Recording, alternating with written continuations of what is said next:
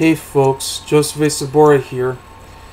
Oh boy, here we go again. Another unnecessary sequel, remake, reboot, or whatever the fuck they keep calling it nowadays, of a classic comedy that I grew up with. Out of all the comedies, action movies, and all the others that I grew up with, why on earth did they have to keep ruining a classic movie such as National Lampoon's Vacation?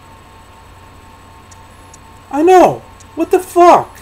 It's bad enough we've been getting so many fucking rip-offs of the film, such as Johnson Family Vacation and RV, but yet they had to make another unnecessary sequel to one of the best films of all time? I mean, what the fuck?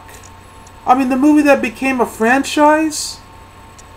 About what was it like when you have a family named the Griswolds who goes on a long cross-country trip all the way from Atlanta to California just so they can go to Wally World, the biggest theme park of all time, so they can have fun, you know, going on the roller coasters and all these other rides.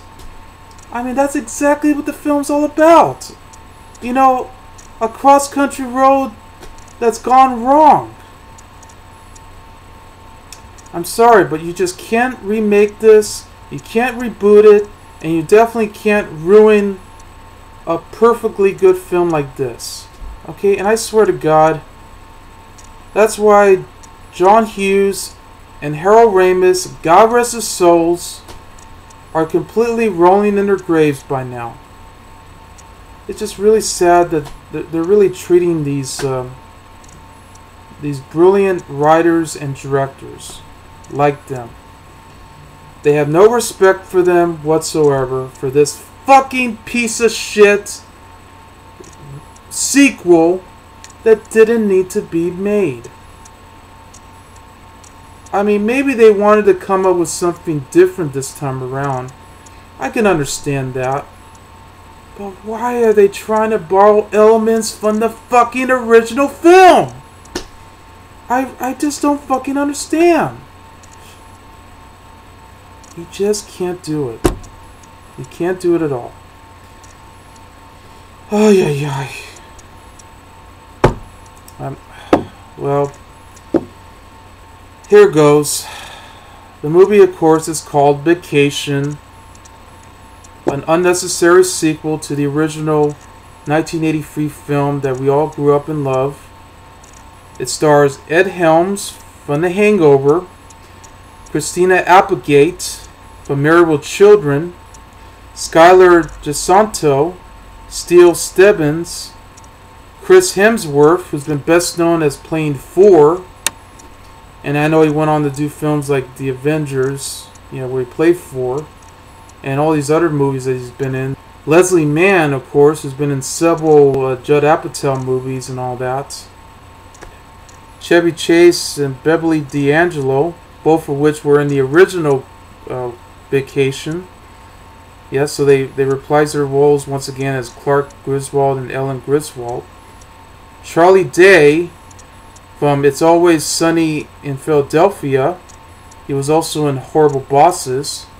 Catherine Missal, Ron Livingston from Office Space. Norman Reedus, Keegan-Michael Key, Regina Hall from the Scary Movie movies. Elizabeth Gillies, Tim Heidecker from Tim and Eric's Awesome Show, Nick Kroll, Kaitlin Olson, Michael Peña from Fury and Ant-Man, and Hannah Davis from, you know, who's a Sports Illustrated model who winds up in those shitty DirecTV commercials. It's written and directed by Jonathan Goldstein and John Francis Daley, you know, the two writers and directors of Horrible Bosses and The Incredible Burt Wonderstone. The movie begins focused on the older son of the Griswolds named Rusty, who's played by Ed Helms, who now works as a pilot for an airline company called Ecno Air. Yeah, this was a scene where, yeah, he winds up becoming a pilot, working with a co-pilot who's old. He's actually telling them I want to thank you for all this and that and all this other crap. Then he wants to check and see if everybody's okay. You know, since they're on an 18-minute flight. You know, they already meet a family couple, which suddenly, you know, trying to tell them about becoming a pilot someday. Yeah, because you have the little kids telling them that. Then suddenly we started getting the turbulence that started to happen 3 times. You know, winds up landing on the couple, and yeah, even the father tells them, "Can you please stop fucking touching us?" and that sort of thing.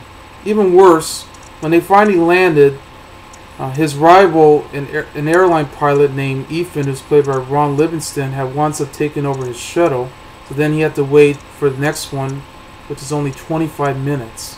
But then when he finally arrived, we soon meets his wife, Debbie, who's played by Christina Applegate, who actually shares a very estranged relationship with each other, along with their 2 sons, a shy and anxious older son named James, who's played by Skyler Gisondo, and a very cruel and mean-spirited younger son named Kevin, who wants to bullying James all the time, even calling him that he has a vagina and all that shit. Who's played by Steele Stebbins. So during that day, we begin to focus on his friends of a family named Jack and Nancy, who are both played by Keegan-Michael and Regina Hall, that they wound up going on a vacation in Paris. They started showing a lot of pictures on their Instagram page. And yeah, even Nancy forces Debbie to actually hit the like button on every single picture. Unbelievable. Another reason not to join Instagram. Well, I haven't joined Instagram, so what would I care? Oh, anyway, already feeling very down about this. Rusty decided to nix his family's annual trip to the cabin in Shamokin, Michigan, and drive cross-country to Wally World. Yeah, the theme park that we actually remember the most in the original film. Yeah. Which, of course, he had years before his parents and his sister Audrey Griswold, who's now played by Leslie Mann. Yeah, who now is marrying to Stone Quandall, who's played by Chris Hemsworth. Yeah, who's the up-and-coming anchor man, you know, if you know it. Anyway, so along the way, they decided to go on a blue Albanian car, which is basically an electric and gas car. Yeah, because you have 2 electrical wires, both on the left side and the back, plus 2 gas tanks. They have pretty much a lot of buttons that you can control, and of course it even has a GPS with many language selections. Yeah, and I know there was a scene where they try to switch to all these other buttons, and they accidentally switched the language section to Korean, and this is where we get to hear an angry Korean yelling at all the location stops that they're going to. I mean, that is just so fucking stupid. It's not even funny. I don't understand why they keep doing this to movies like this.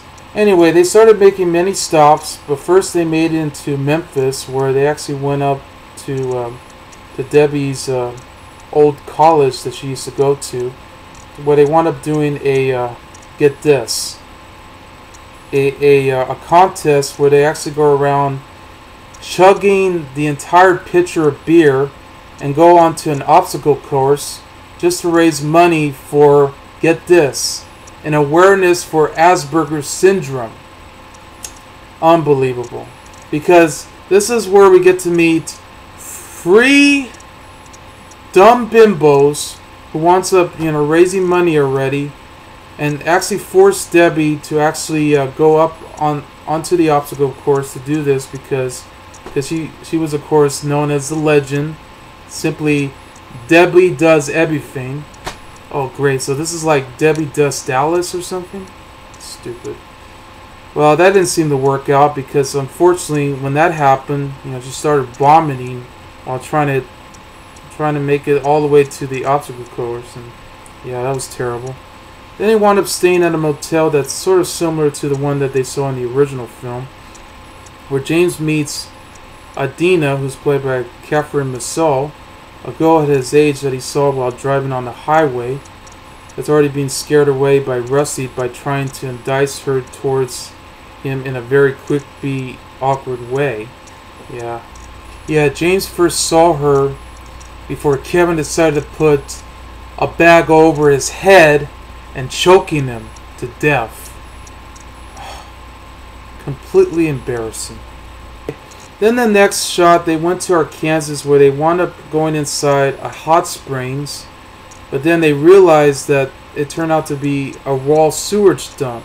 And then all of a sudden, all their stuff is being stolen, and they even draw in a picture of a penis on the car. Yeah, so that means that you're going to have the Griswolds actually be covered with feces all the way around their face, pretending like it was mud. Ugh. So then after that, they decided to go all the way to Texas, just to receive assistance from Rusty's sister Audrey and her husband Stone Crandall. So they began to suspect tensions of his relationship with Debbie due to Stone's oddward sexual behavior and actions. Yeah, this is the scene where once they started staying over at the place, Rusty and Stone were actually driving around on all these motorcycles. They started driving around where all the cows and steers are.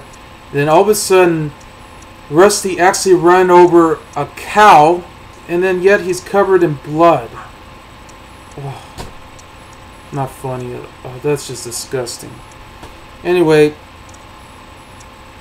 after that, they started spending the following night at an Arizona campsite where they went to a motel. Yeah, the ones with the Indian tippies. Yeah, and I know I've seen that before. Anyway, Rusty and Debbie decided to go off on an successful attempt by having sex, where suddenly they were at the Four Corners where we saw, 4 cops going after them, but they're just going around arguing with each other and they're just fighting and doing all this other stupid shit. Already almost trying to arrest Rusty and Debbie. Oh my god. It was not funny. While James had finally met Adina once again, then suddenly he decided to give an advice to James to finally go after his brother. And they did. So anyway, the next morning, almost getting nearly killed by a suicidal rafting guide who's played by Charlie Day in the Grand Canyons, and going to a water rafting.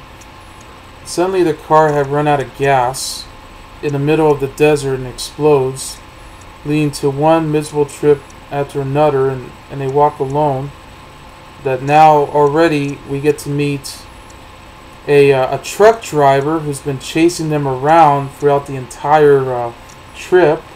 Yeah, the one that has a big rig that has a teddy bear on it.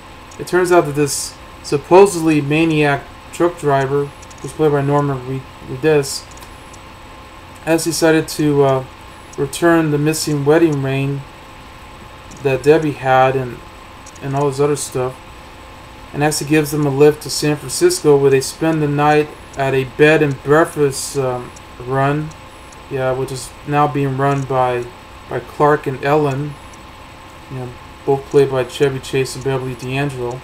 So their attempts to fly home to Chicago the next day, where Rusty and Debbie confront each other about their riding marriage and all this, and decided to start all over again.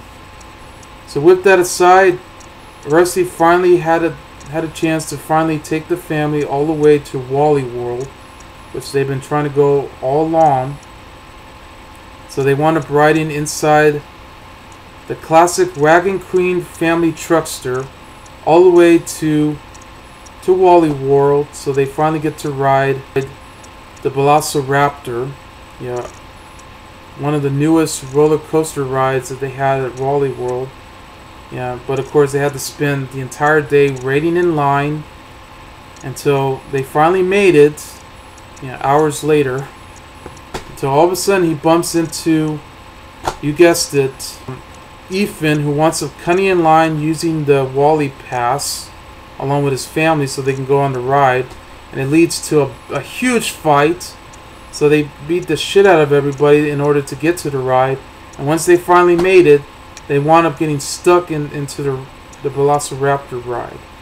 So they had to wait all night until they finally already being rescued for several hours, and then after the following day, the family had brought closer to each other, so now Rusty had winds up spending along with Debbie on a relaxing vacation to Paris. You know what, I'm definitely going to sum this up already by using the song Holiday Road, by going like this. This movie sucks. This movie sucks. Why did I waste the 99 precious on my life? Oh, by seeing unnecessary stupid jokes. Oh, this movie sucks. The movie sucks. Why did we have the younger son who starts acting like a dick? Oh, why did we have a son who acts like a fucking wimp? Oh, this movie sucks. This movie sucks. Why are they trying to insult my intelligence? Oh, by ruining all the classic elements from the original. Oh, this movie sucks. This movie sucks. Why did Christina Applegate have to waste her talent? Oh, why did Ed Helms have to be casted in it? Oh, this movie sucks. This movie sucks. Why did this movie have to be so mean-spirited? Oh, this movie doesn't have any heart to it. Oh, this movie sucks. This movie sucks. Why do we have to see Chris Hemsworth's gorgeous six-pack? Oh, why did Chevy Chase and Beverly D'Angelo never get any screen time? Oh, this movie sucks. This movie sucks. This movie sucks.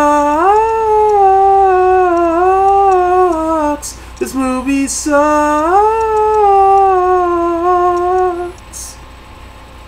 Oh. Woof woof woof woof woof woof. Oh. Woof woof woof woof woof woof. Oh. Woof woof woof woof woof woof. Oh. Oh God. That pretty much sums it up. I mean, I don't know. I had to sing this song because it just totally destroyed everything what made the original film one of the greatest. And it just, there was like several scenes that tried to be like the original film, and it failed miserably. Like for instance, remember that scene with the girl with the red Ferrari? You know, the one that was played by Christine Brinkley. Instead, they got Hannah Davis in that particular scene. You know, already trying to, trying to do exactly like they did in the original, where Clark Griswold actually spotted that girl, and she started making all these, always making all these flirting gestures and all that. But in this scene, however, she gets run over by a truck and explodes too. It's like the writers and the directors of this fucking movie try so hard to capture the spirit, and they blew it!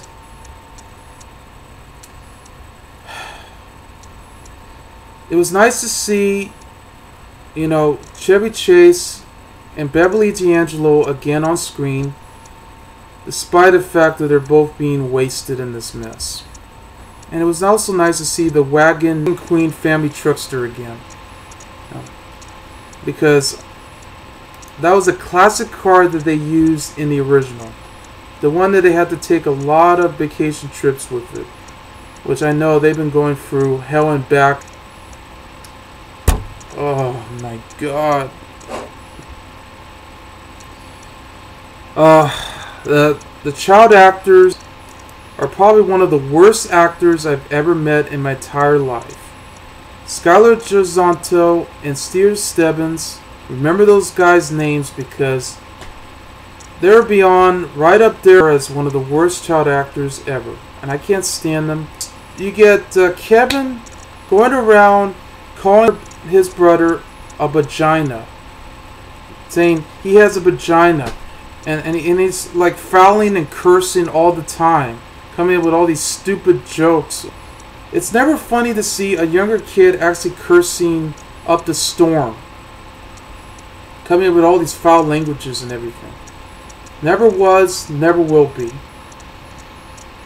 I mean, this is a joke. I mean, calling your older son a vagina. And then all this other stupid shit too involving having to be covered in feces under a raw sewage dump. Instead of being hot springs as we know it.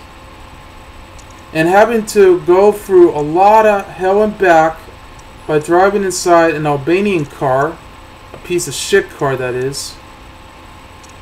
I know it's a rental car, but come on. That was a piece of shit.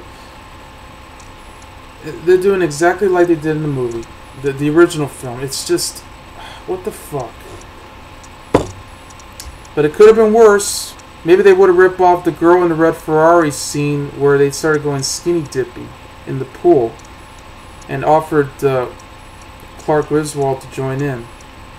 You know... yeah, and then we would have had Rusty doing the same thing, yeah, before, yeah, with Hannah Davis. Unbelievable.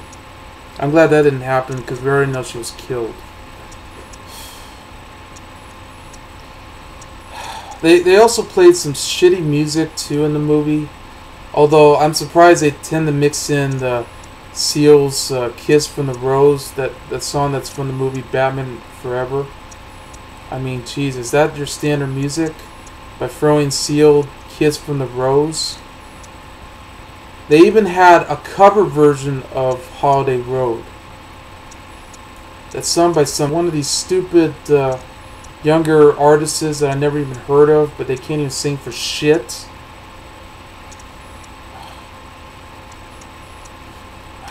I mean, this movie is just such an insult. I feel sorry for Christina Applegate, who winds up participating in this mess. I mean, come on, she's Kelly Bundy for crying out loud. Why does this actress have to be around in shitty movies like this? She deserved better than that. And you also got Leslie Mann in this movie too, already wasted. Chris Hemsworth isn't doing anything this special or fun, other than showing his six-pack in his underwear.